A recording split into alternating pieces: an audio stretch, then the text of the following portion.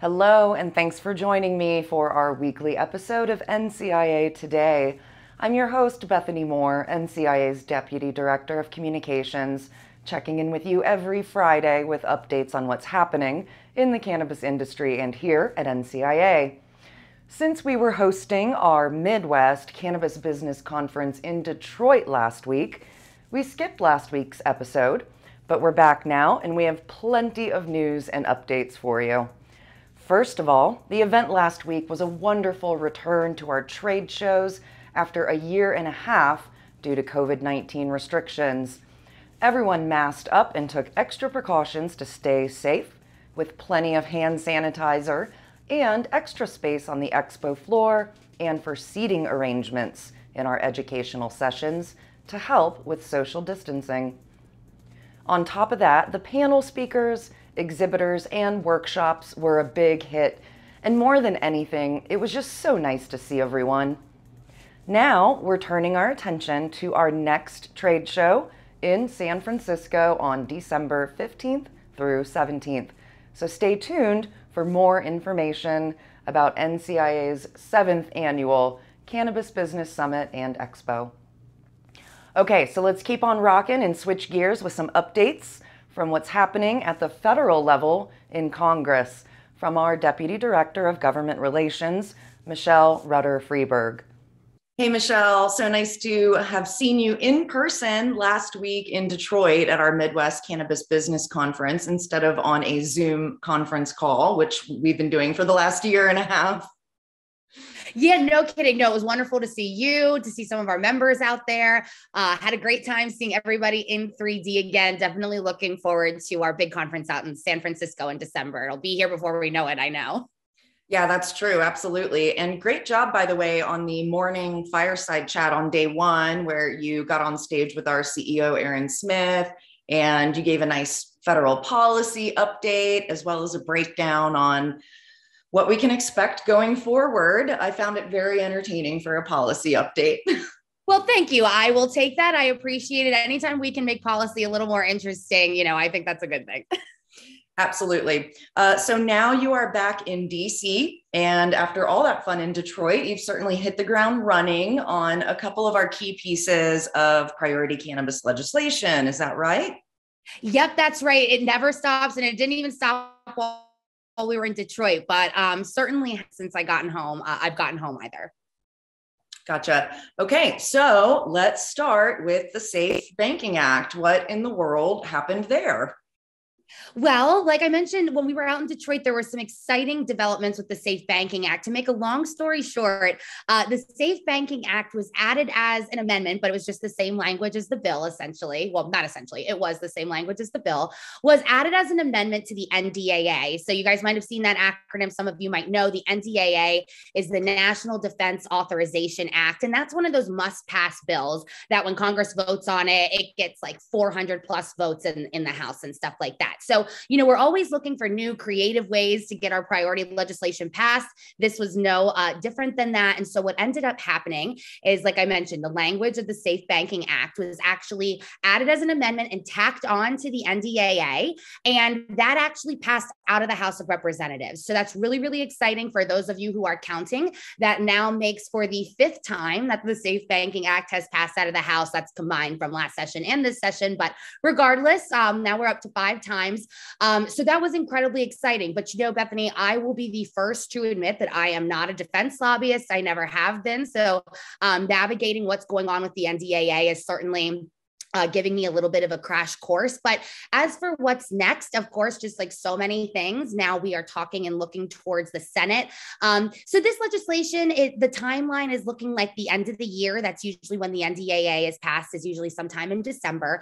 And so during the months of October and November, we're going to be working with our allies and other stakeholders on Capitol Hill to work with the Senate and kind of figure out what the process is. There's a couple different options for how things can go, keep monitoring how things are playing out, and then go from from there and see if we can keep safe banking included and maybe get it even passed into law via the NCIA. But, nothing is ever as easy as it seems. There's been some statements in public from people like Senator Booker and Leader Schumer about this. But regardless, we're certainly going to be checking in with those offices and trying to talk to them about that. So really exciting development with safe banking, though. Like I said, always looking for new ways, and we certainly found one. Wow. Yeah. A lot of moving parts there for sure. So as for the MORE Act, I know you spent a couple of days watching the debate and the markup, I believe, to keep on top of this. So what went down during that markup? Yeah, absolutely. So just a couple days ago, the House Judiciary Committee sent out a notice saying we are going to have a markup on a number of bills, and the Marijuana Opportunity Reinvestment and Expungement Act, also known as the MORE Act, was one of those bills. So it's important to remember that the House Judiciary Committee is just one of the committees that this bill has been referred to. It does still have, I believe, 8 other committees of jurisdiction. So this is just the first committee that's having a markup on it. There is a difference between a hearing and a markup. A markup is where you actually go through the legislation, offer amendments, vote on the amendments, and then, of course, vote on the bill to get it out of committee.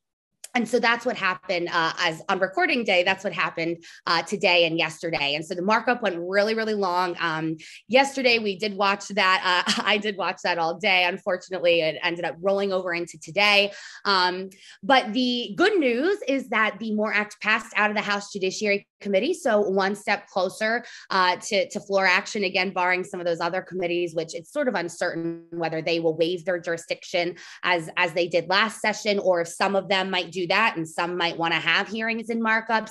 That's TBD, and certainly at the discretion of those of the chairmen and women of those committees of jurisdiction. But as I mentioned, the bill did pass out of the Judiciary Committee. It was almost a party line vote, not quite, but that number was 26-15.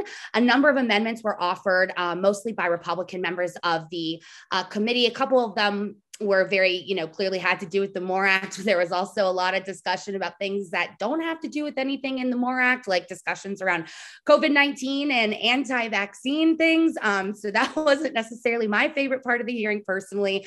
But all that's to say, at the end of the day, it was a good one, and it passed out of there. So excited to see what's next for the bill. Again, going to be talking to some of those other committees of jurisdiction and seeing what their plans are for the legislation themselves.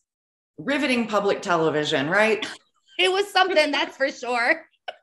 Okay, so several more committees still need to look over and have their debates and markups. Got it. Yep, they can do that. They can waive their jurisdiction, but it's important to remember as we think about all of these things, at least as it pertains to the House for sure, is that that chamber actually got slightly more conservative than the last time the MORE Act was voted on in December of 2020. The GOP actually picked up a couple more seats since then. So the dynamics are ever shifting, and the math is always changing. But definitely an exciting moment in for the bill's history. Yeah, never a dull moment in Washington, D.C. So what does all of this mean for NCIA members? It means that there's exciting things happening. Stay tuned. If you have questions, you can find me over on NCIA Connect.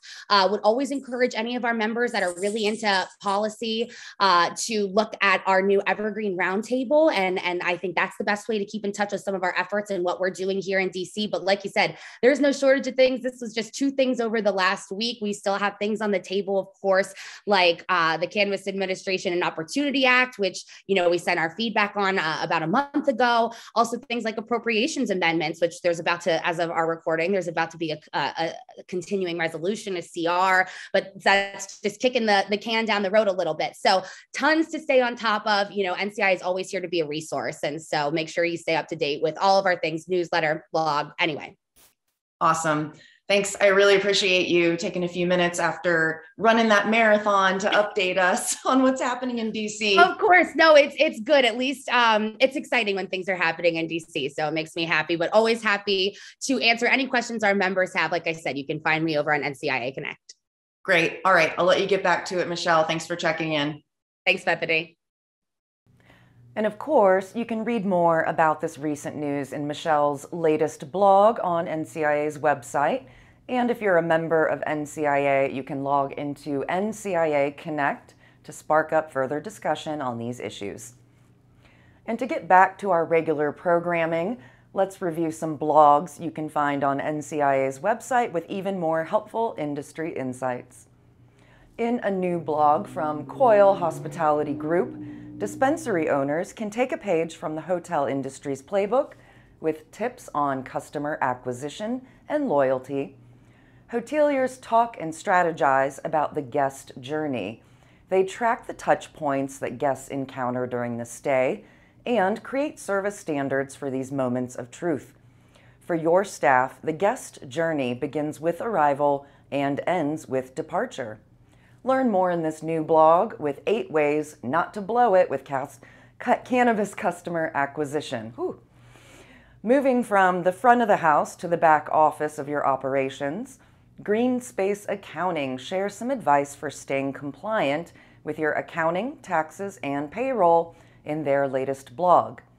All businesses must adhere to tax rules and regulatory compliance, but for cannabis companies, the laws are significantly more challenging to navigate.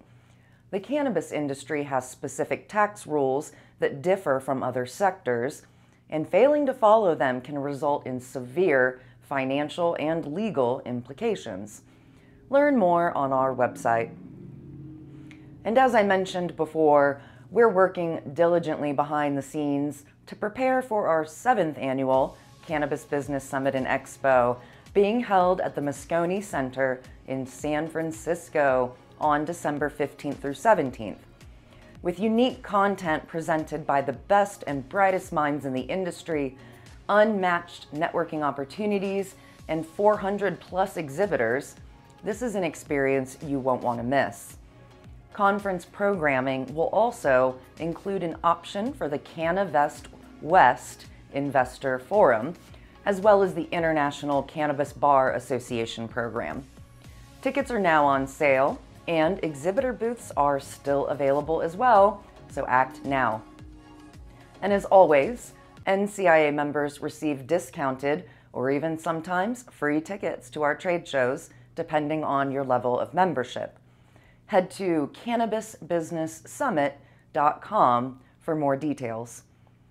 Are you subscribed and tuning in to both of our weekly podcasts, NCIA's Cannabis Industry Voice and NCIA's Cannabis Minority Report with host Khadijah Adams?